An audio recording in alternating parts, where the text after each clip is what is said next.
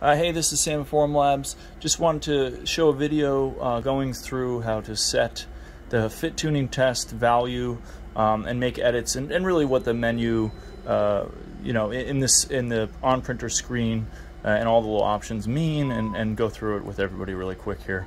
So in the little wrench icon down here, we're going to do maintenance, and then at the bottom of maintenance, we'll see calibration tests.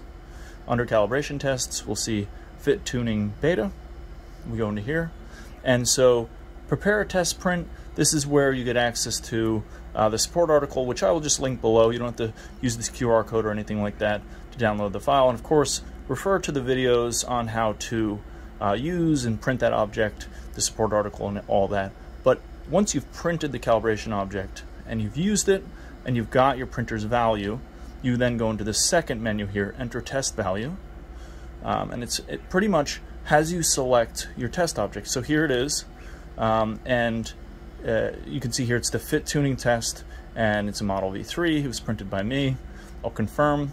Again, it points you to the support article, which we don't need here, and then you put in what value you got on the block. So plus 15, negative 15, whatever it might be, and this printer is actually plus 15. I hit apply and finish. And then lastly, in the third option here in the menu is tuned materials.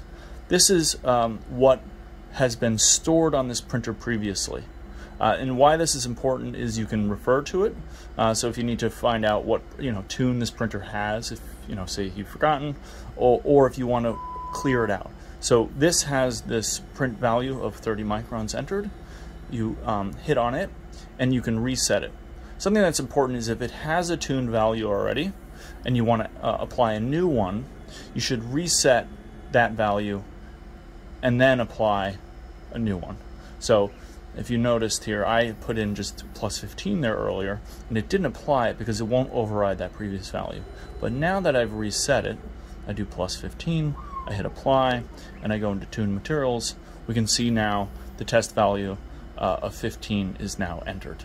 So any jobs moving forward that are uploaded to this printer with Model V3 will now have that calibration value that we just put in applied. Okay, well, thanks so much for watching. This is Sam at Formlabs. Have a great day.